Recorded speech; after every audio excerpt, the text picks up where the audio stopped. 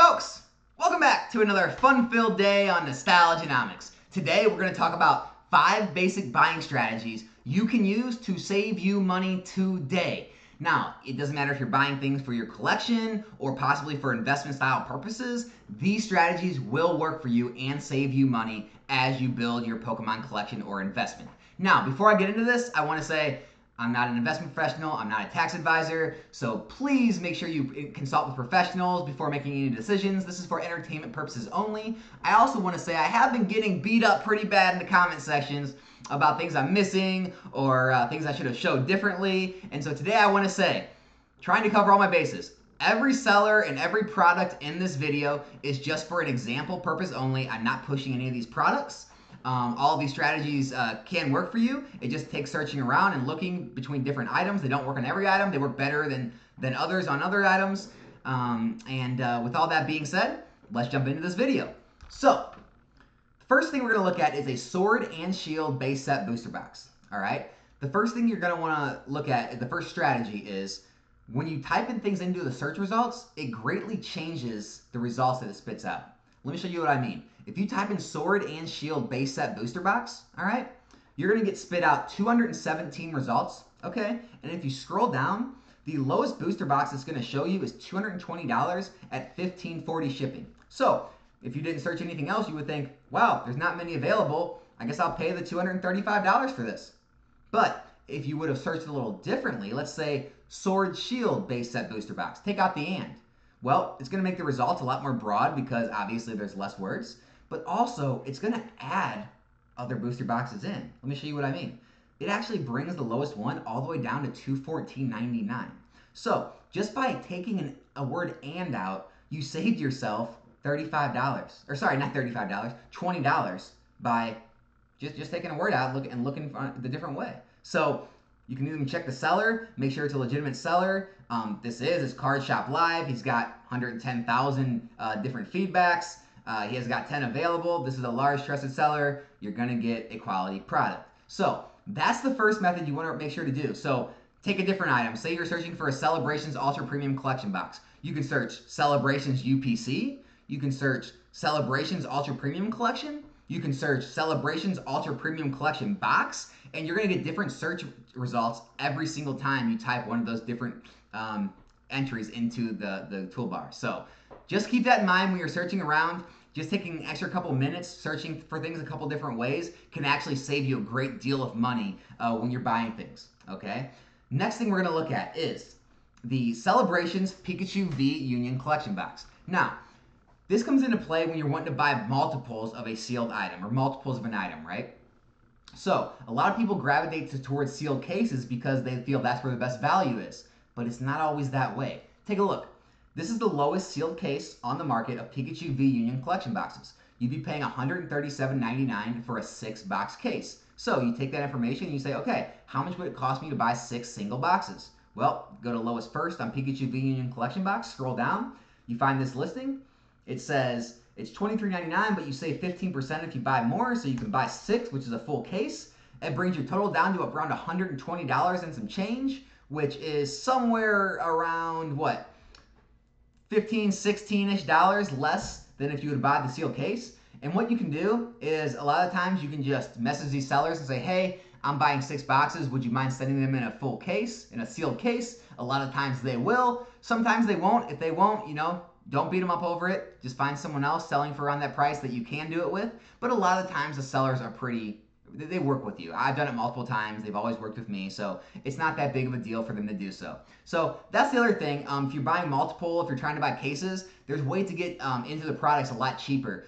In this scenario, it was only about $15. But in other scenarios, I've seen you be able to save $40 to $50 just by going with these types of promotions where they have percentage off of multiple items other than going with a sealed case. And you get the same sealed case either way. So it's definitely something you want to look at. Take a little extra time. You can save yourself some money. Next thing I want to look at is if you're trying to buy quantity of an item, you don't always want to take the lowest price listing. Now, if you're just buying one, yeah, obviously you want to search the lowest, make sure that it's a legitimate seller, and then buy. So in this case, a Darkness Ablaze ETB, the lowest ones on here are $35.90, $35.95. You would click to make sure they're legitimate, trusted sellers, And if you're buying one, that's the best way to go. But if you're wanting to buy multiple, say you're wanting to buy, 4 or 5, well, what you want to do is always look up a little bit and see if there's any promotions going on with any of the higher price ones. Here's one for 5%. Here's another for 10%. So what you're going to want to do is click on that and see what it would cost for those 4 or 5. Now, again, in this case, it's a little different. It's only about $1.50 difference, so nothing crazy. But still, in other items, I've seen it a lot different. So I've seen you be able to save like $4 to $5 in items sometimes. So, if you're wanting to buy a quantity, sometimes people go to the lowest possible listing and they'll just load up that one and buy them. But it actually pays to go look and see if there's other % off promotions going on where you can buy that same quantity and get the products for a lot less. I just found these examples quickly, but if you want to do some digging and items that you're actually looking for, you probably will be able to find a lot better deals than maybe $1.50 off per box. So that's the third strategy you want to pay attention for in the future.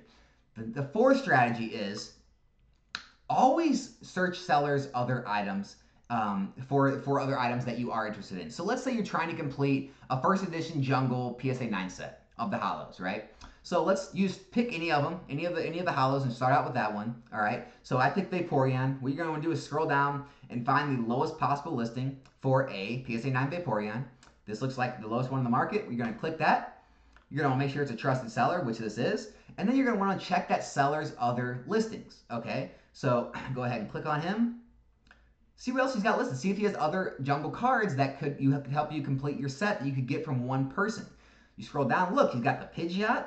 He's got the Scyther, he's got the Vaporeon. Okay, so what you're going to want to do now to make sure that he doesn't just have one card that's a lot lower than market, but then the rest of his cards are a lot higher and you're not really getting a deal, you're going to want to go search, PSA 9 First Edition Jungle Pidgeot. So we'll go ahead and do that right now. First Edition Jungle PSA 9 Pidgeot. And then you're going to want to see if he is actually on the low end of the market. So it looks like we have some CGCs, looks like we have a Spanish card, and yep, his is actually the other lowest card on the market. So once you scroll through his cards and you find out that he does have the best prices, what you're going to want to do is you're going to want to message these sellers, okay? Don't be afraid to reach out, okay? The worst they can say is no. And if they say no, don't get angry with them, okay? It's their prerogative to sell their items at what price they deem valuable enough. So what you're going to want to do, message the seller, say, hey, look, I was looking at 3, 4 of your cards. I was wanting to buy them all at once as a package deal. Is there any type of deal you could give me if I were to buy and pay for them all at once? A lot of the times the seller's going to say, well, yeah, sure, because it allows them to get rid of multiple lines of inventory. It allows them to be able to ship to one person instead of having to ship to 3 and 4 different people, and it saves them on shipping. And so a lot of times they will want to work with you if you want to buy multiple items from them. So even though it's the cheapest price on eBay already, even though he does not have a best offer option, you can still ask them, and a lot of the times they will give you a deal. Now again, if they don't worry about it. Just move on, or maybe still buy it because it's the cheapest. But I wanted to give you that option because a lot of times people are afraid to reach out. They're afraid to just message sellers and ask them for deals because you think you're going to make the seller mad or angry. But if the seller gets angry about that, that's their problem as a seller. If they say no and then you get angry, that becomes your problem. You can never get mad at someone for not accepting an offer or a deal, but at the same time, it's always worth an ask. So the last strategy I'm going to talk about is checking between multiple sites, okay? eBay lowest price is not always the best price. A lot of the times it is on Pokemon product, but it's not always. So what you're going to want to do is scroll down. I took Vivid Voltage ETBs, scroll down, find the lowest price on eBay, which is $44.53,